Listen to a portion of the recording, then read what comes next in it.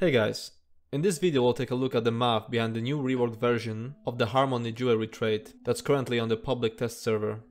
The way Harmony works right now on the live server is it increases damage, healing, resource restore and damage shield strength of synergies you activate by 20%. So with 3 Harmony pieces you'll get 60% increase. The damage increase is obviously not that important for a tank. The healing increase is negligible in every place except Cloud Rest, where amplifying Overflowing Altar can really help without healing the Baneful Mark. The only synergy that provides a damage shield is Bone Surge, so the part about increasing strength of damage shields can also be ignored. The part that's most important is increasing the resource restore. The combustion synergy provides 3960 of your dominant resource when used, and with triple harmony this will be increased to 6336. So these 3 harmony traits provide 2376 of your dominant resource, which most of the times will be stamina, every 20 seconds. Because that's the cooldown of every synergy. That's a very small amount that gets completely outclassed by the Infused trait. The new harmony will instead restore 880 health, stamina and magicka whenever you use any synergy. And this is a massive improvement over the old harmony sustain wise. If you compare it to just using one synergy, combustion, the new harmony provides 264 more stamina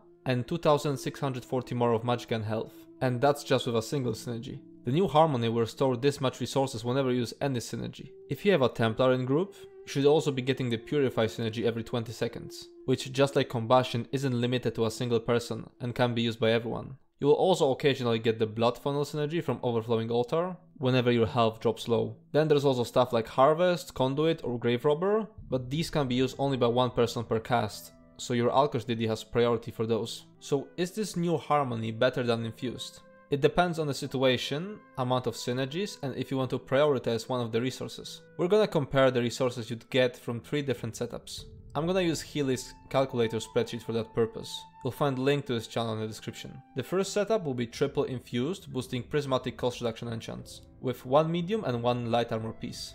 It's important because the Evocation and Windwalker passives will reduce effectiveness of the cost reduction enchants. We're gonna assume that half of your casts are stamina skills and half are magicka skills. That's something you'd normally use on a Dragon Knight while utilizing Stone Giant. This setup will be saving you 39.1 stamina and magicka per second. Next setup will be triple Infused, boosting magicka cost reduction enchants, again with 1 medium and 1 light armor piece. We're gonna assume that 90% of your casts are magicka skills and 10% are stamina skills. That's something you'd normally use on a Necromancer tank where your only stamina skill is Pierce Armor. This setup will be saving you 107.43 magicka per second. Next setup will be the triple harmony. We're gonna assume that you have access to constant combustion and purify synergy. This should give 6 synergies per minute in a perfect scenario, but let's make it 5 since it's not realistic to proc them exactly on cooldown. With those 5 synergies, the triple harmony will restore 73.33 stamina and magicka per second. Another thing that's difficult to account for is that Infused cost reduction kind of increases your max resources, as in you can store up more casts with fewer max resources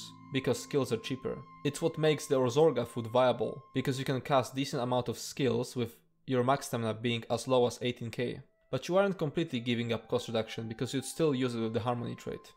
So fortunately, there is no straight up better option and you'll be able to gain a lot from min-maxing and preparing for each encounter. You'll have to look at 4 variables when deciding.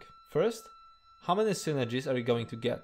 You should be getting the combustion synergy in every group, and if there's a Templar, you should also be getting Purify every 20 seconds. These 2 synergies are the most important because you using them doesn't take them away from other group members. Using for example Conduit or Grave Robber means that you took it from another group member, which you shouldn't be doing if there's an Alkers DD in your group. If there is no Alkers DD, then there's no issue with that, and that makes Harmony even stronger, because you can just spam synergies. Second, position. You can't really use Harmony on fights like for example Taleria, Locusti's range tanking, or basically any fight where you'll be away from your group, because not many synergies are going to reach you. However, it's going to be great on fights like Falgraven, where you're basically staying in the middle for the entire fight. Third, do you need both resources or do you need to focus on one of them? As you could see, cost reduction is much stronger when you focus on one resource, like for example focusing on just magicka on a Necromancer or Warden, who usually have Pierce Armor as their only stamina skill. If you need both stamina and magicka, then harmony grows stronger.